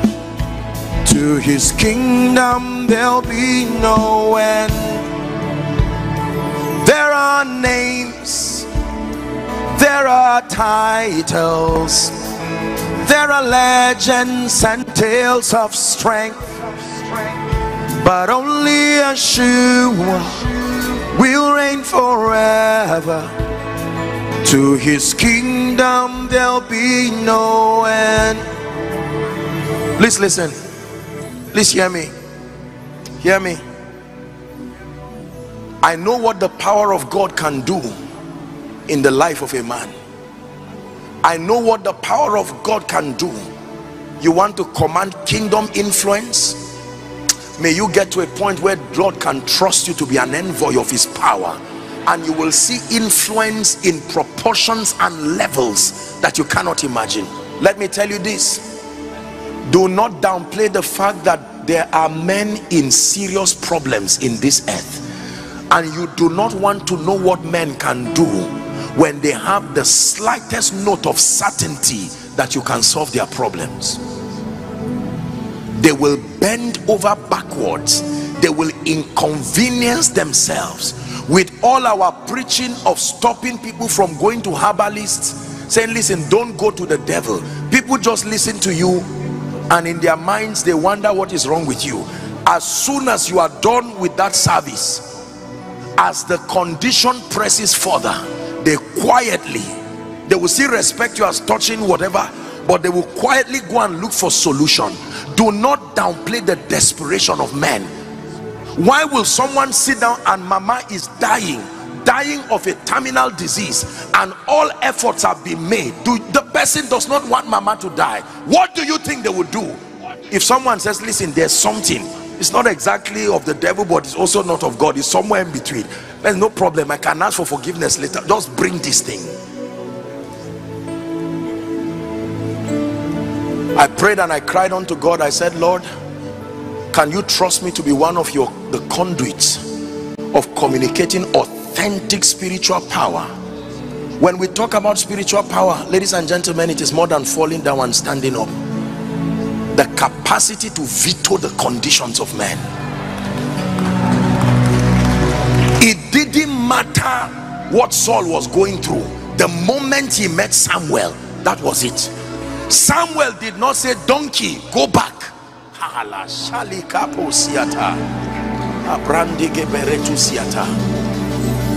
I'm telling you, true confession. I prayed a prayer and I said, Lord, let it please you to trust me,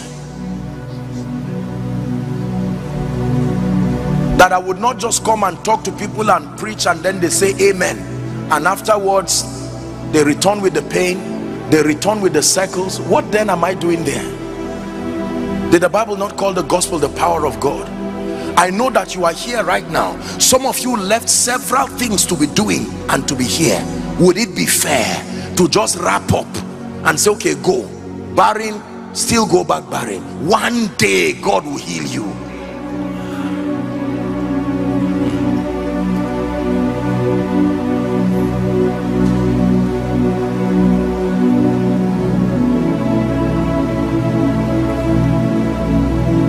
Someone in the next few minutes, the way God is going to shift things in your life, please hear me, you will marvel and wonder. For some of you, maybe you came here by invitation and you're probably used to preachers just talking, and you say, well, all these nice people just talk and wrap up, let's go. Can I tell you, there are people who have a covenant with God. I submit to you, don't you make a mistake of believing that everybody is the same. God of vengeance has won my battle for me. God of miracles has won my battle for me. I'm a winner man, a winner man. He's won my battle for me. God my lifter has won my battle for me. My rewarder has won my battle for me. I'm a winner man, a winner man. He's won my battle for me. Listen, nobody is going to follow you until they see the signs following you. Did you hear what I said? Nobody is going to follow you until they see the signs following you. And the signs follow you, they don't go before. If you don't like, that means everything that follows you is following you because there is something within you that is attracting it. If failure is following you, it is a sign. If poverty is following you, it is a sign. If all kinds of limitations are following you, they are signs. What you need to do is to change what is bringing the signs.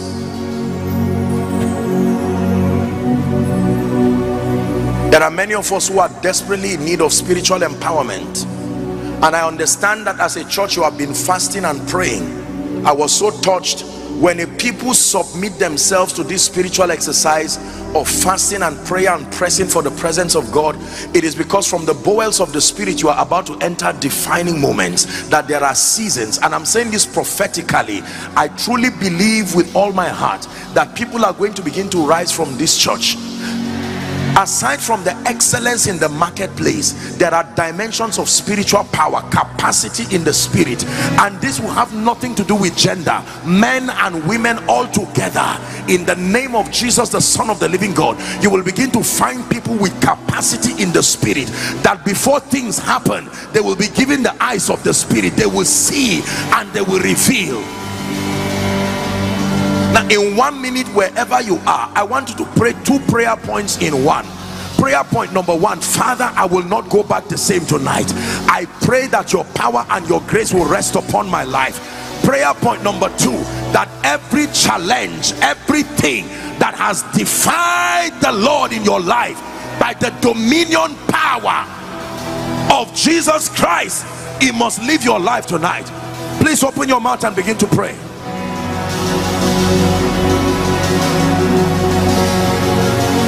Are there people of prayer?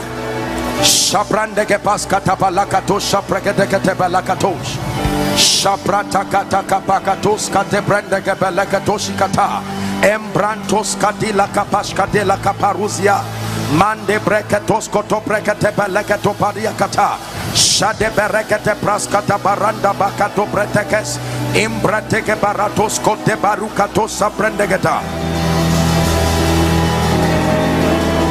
Hallelujah, hallelujah. John chapter 1 verse 6 and 7, it says, and there was a man sent from God, his name was John. Verse 7 says, the same came for a witness, to bear witness to the light, that men through his witness might believe. This is the mandate of every believer, that through your witness, whether in the area of business, in the area of politics and governance, tomorrow we'll have our time to discuss on some of those, but I want to pray for you. I believe in the power of prayer, and I believe in the power of God. I truly believe in the power of God to change lives. The next 1 or 2 minutes that we have, let your heart be opened, because in a moment, this is how fast God can change your life. In a moment. Hallelujah. In a moment. Let me pray for you.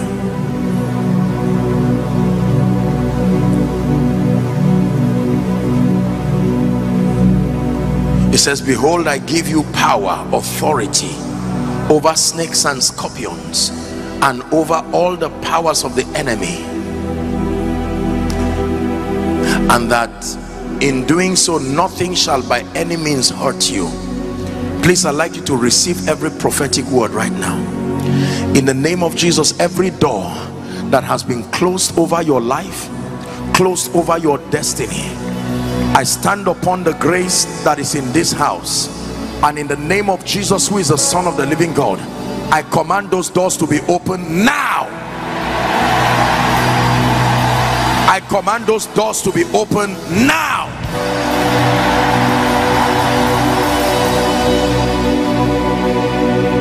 Number 2, let me speak restoration.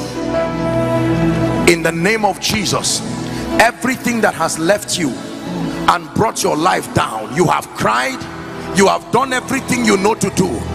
I prophesy by the Spirit of God, according to the Spirit of grace in Ezekiel 37, I decree and declare, dry bones, come back to life now. Let there be restoration, financial restoration, marital restoration, spiritual restoration, in the name of Jesus Christ. Now let me pray for you. I believe with all my heart that there are people here who have prayed, you have been fasting and praying, and God is leading you into a new spiritual experience. There is an anointing that your destiny is looking for. I want to release that power upon you.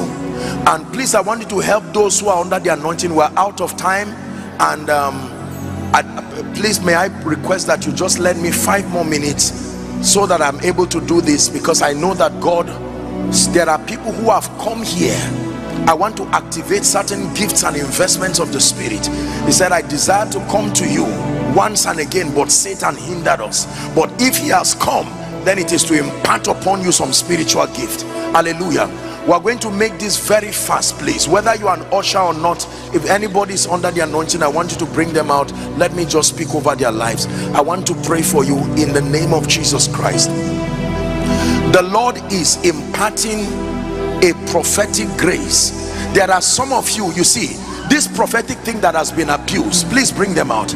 I stretch my hands right now and I decree and declare the grace to see and the grace to hear. Please bring them out in the name of Jesus Christ. I stretch my hands right now. Help this woman. At the count of 3, may that anointing rest upon you. 1, 2, 3. Take that grace now. Take that grace now.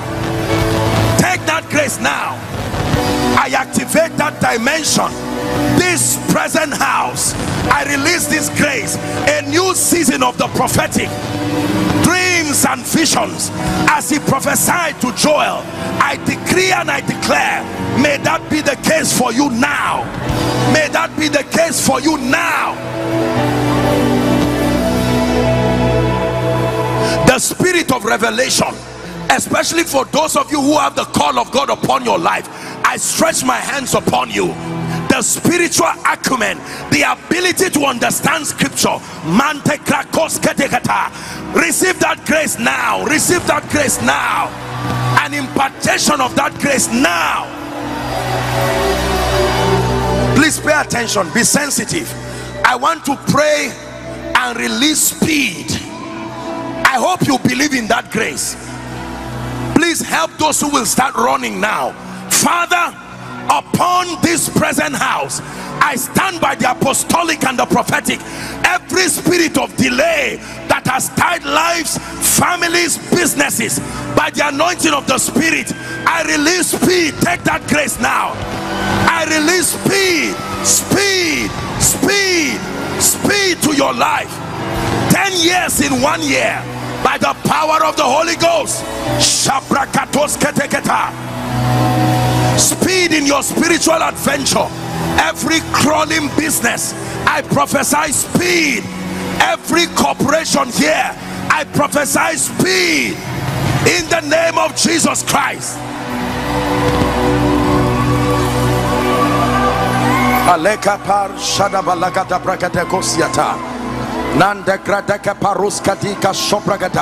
Now hear me. Every demonic activity around your life, help them now. I decree and declare, the power of God is about to separate you. Every demonic activity, in the name of Jesus, at the count of 3, I want you to shout the name Jesus. I declare your liberty. 1, 2, 3. Be free now. Be free now. Every yoke tying your life down, I stand upon the grace that is in this house and I advocate your liberty in the name of Jesus, the Christ of God.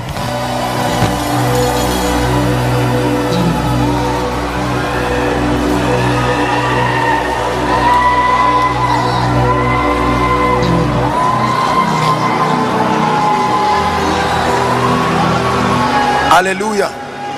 Praise the Lord. Oh dear. Who owns, like I don't know if it's a beauty, some beauty outfit or so, maybe not a spa, some, I know that it's something that has to do with beauty, maybe an outfit that takes care of maybe hair and all of these things. I'm seeing God visiting someone, maybe a salon or some kind of beauty things. In the name of Jesus, I don't know where you are, but I stretch my hands. Let the power of God rest upon that person right now, in the name of Jesus Christ. I'm seeing the word UBA. UBA. Who works there? UBA bank. I believe that's a bank, because God is bringing increase for someone. I saw the word UBA. Whether you are here or online, we may not have the time I requested for 5 minutes. In the name of Jesus, who is the Son of the living God, wherever you are, the increase that God is bringing in this season, we declare that every power fighting you must let you go now, in the name of Jesus Christ. I'm hearing the cry of 2 babies, 2 like twins.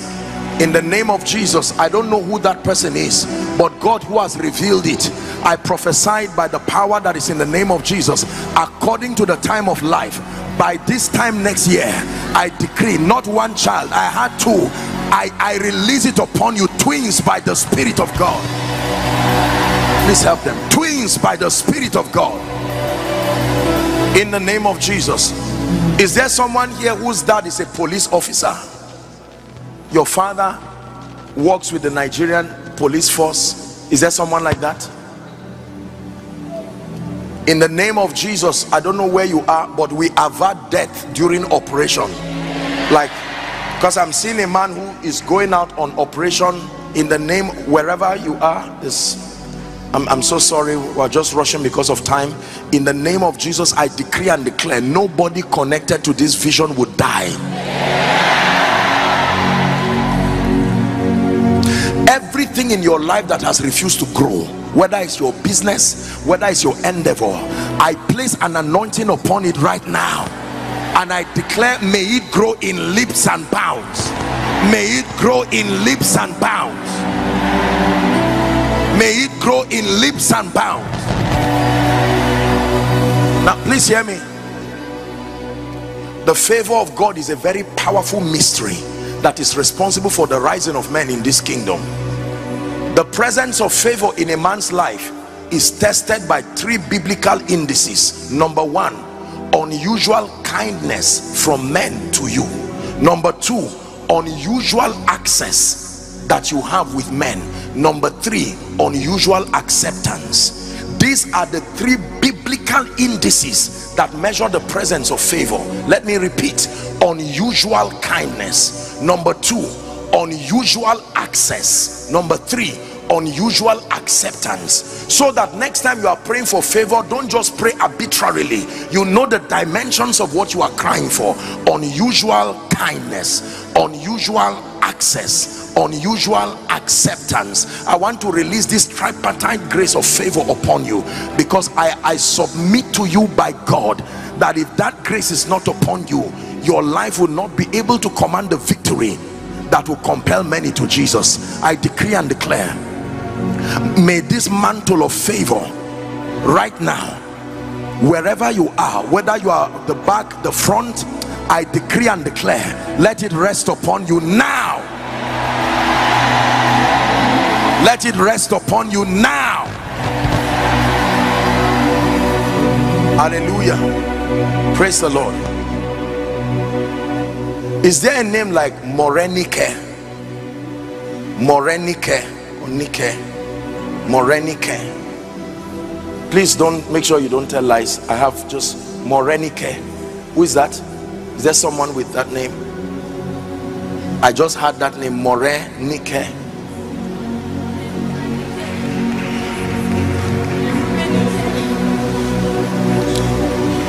Is it male or female? Which one now? Come quickly, let me just pray. You too, your name? Father, in the name of Jesus Christ, I want to pray. The Lord is opening a door that no man, according to Revelations 3 and verse 8, I set before you an open door. I stretch my hands and I decree and declare. The Lord mentioned your name, Therefore I declare everything sitting on your head that will not allow you to rise, I declare be delivered now in the name of Jesus Christ. By the power of the Holy Spirit, I release you. I release you. I release you. I release you. I release you. I'm seeing this man I'm seeing you do a work with someone in UK, like a collaboration. This is what I'm seeing. This is part of your project for next year. This is what God is revealing to me. I'm seeing him do a program, like I'm seeing in my vision is like a worship experience, but this is not in Nigeria, this is UK. This is what God is in the name of Jesus Christ. I pray for you. In addition to all that God has done in your worship ministry, we measure 1,000 cubits for you. May God shift you higher in the spirit, in the mighty name of Jesus. Now for all of you who are in front here, I declare that the fire of God that has come upon you and brought you liberty, may that fire perfect its work in your life in the name of Jesus Christ. May that fire perfect its work in your life. One of you, God is raising you to be a mighty man of God. I pray that that grace, the dealings that you have with God, may you continue in the name of Jesus until you are built to become a man of stature and power in the spirit. Every challenge in your life that you came here with, I agree with you. Between now and the end of November, in the name of Jesus, who is the Son of the living God, may that challenge be turned to your testimony.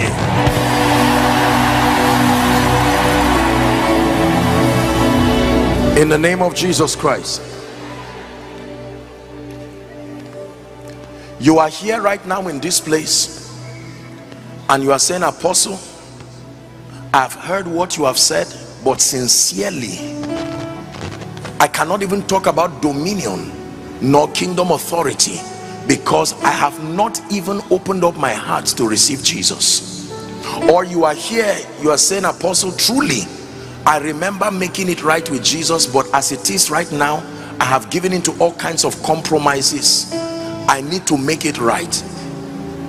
There's one person here, there's someone here who must make it right with Jesus on this night. There's no point playing games with your destiny, and there's no point waiting for someone to be the first. I'm going to count 1 to 5.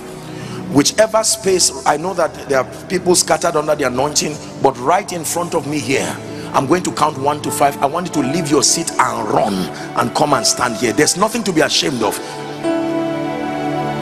At the count of 5, you should be here so that we'll wrap up. 1, run to Jesus.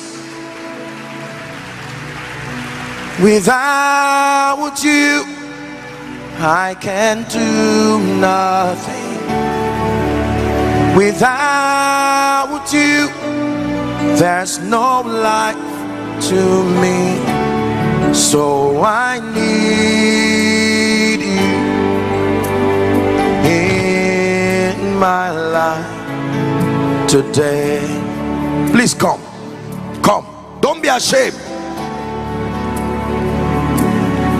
You must make it right with Jesus. Win that war of destiny once and for all. True dominion, kingdom authority, starts by acknowledging the lordship of Jesus.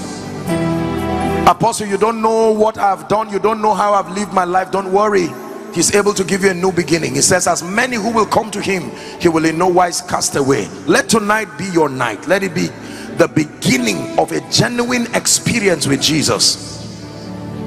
Some of you are crying. Don't be ashamed of your tears. May I please request, you would notice officials are giving you a card. Please receive it. You'll be required to fill it legibly, but for the moment, just receive it and let me have your attention.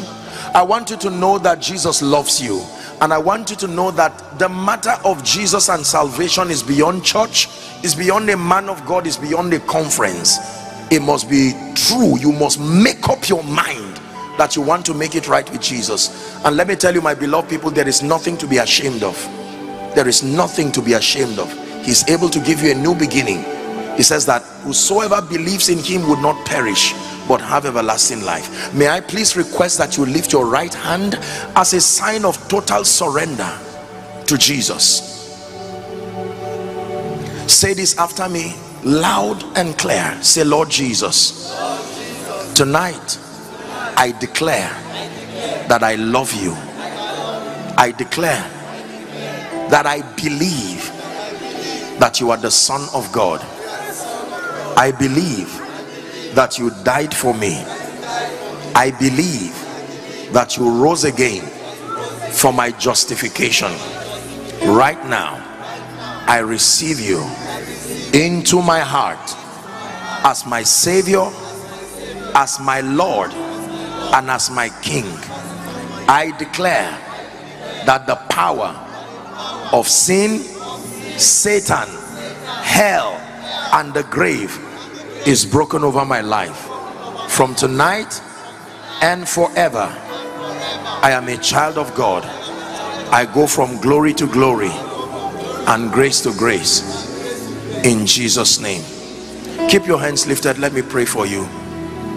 This life that you have is the life of God in you. This life that you have is the life of God. Zoe, Zoe, Zoe, Zoe, Zoe, Zoe. By the integrity of the word of God and upon your confession, I declare you bona fide recipients of the life of God. And I declare that from tonight you walk in righteousness and true holiness. You go forward ever and backward never. The power of sin, Satan, hell, and the grave is broken over your life. In Jesus' name I pray. Okay, here's what I want you to do, all of you. Please, may I request that you move to my right, which will be your left. There are counselors waving their hands. You can see them. They will have a word with you very quickly. Let's honor them as they go. Please give them a big God bless you. Hallelujah. Let's give them a big God bless you. Hallelujah. Thank you very much for granting me this opportunity. Dr. Tony Rappel, thank you so much. Pastor Jude, thank you for allowing me to be a blessing tonight. I pray in the name of Jesus that tonight and all the sessions we still have, God himself will impact us. I do not know if everybody will be in the subsequent sessions, but in the name of Jesus I pray that the next time we see you will be 10 times greater than this. In Jesus' name we pray.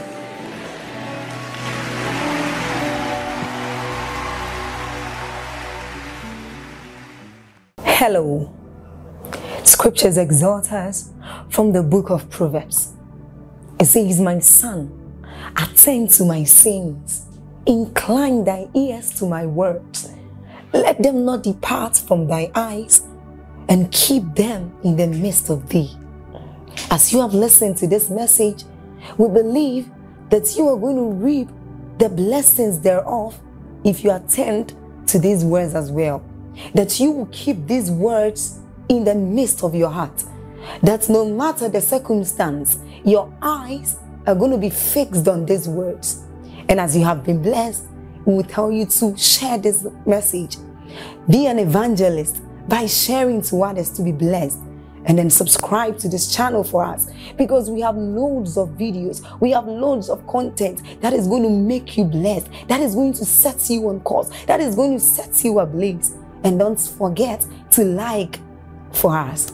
Thank you.